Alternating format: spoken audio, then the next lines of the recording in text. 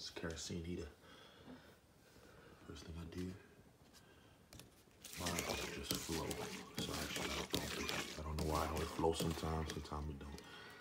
Really don't know why, but float in the tank.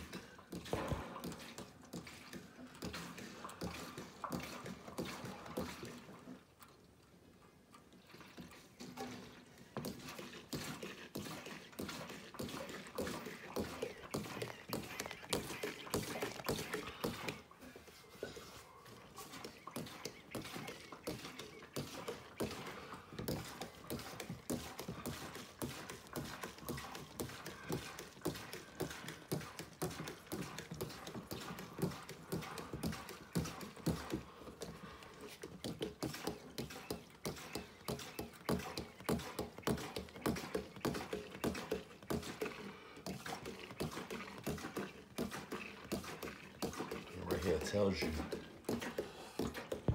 how many hours of burn time you got. So this thing should burn for over 40 hours.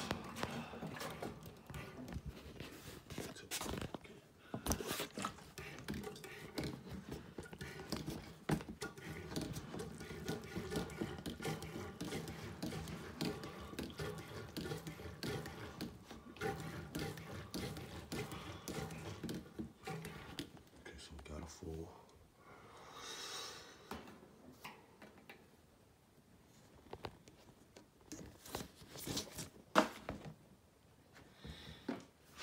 My cap back on.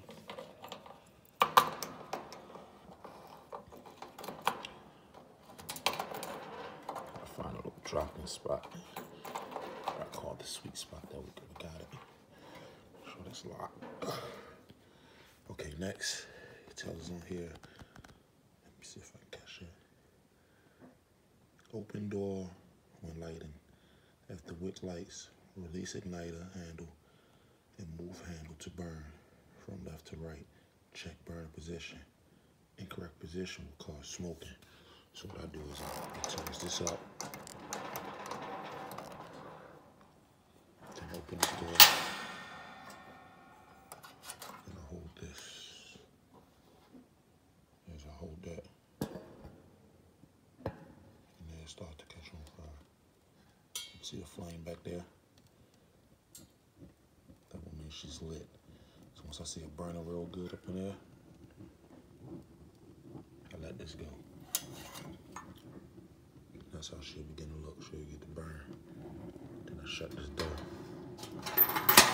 So I shut that door, I go ahead and, I normally let it heat up real nice. Then I go ahead and set my temperature where I want it at.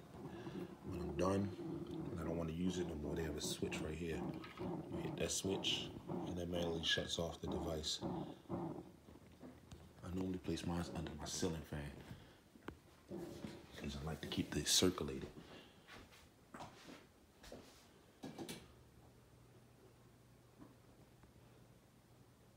Nothing around it. Space is all empty. There you have it, guys. That's how you light your kerosene heater. And it gets warm. I feel that thing already. It gets real warm.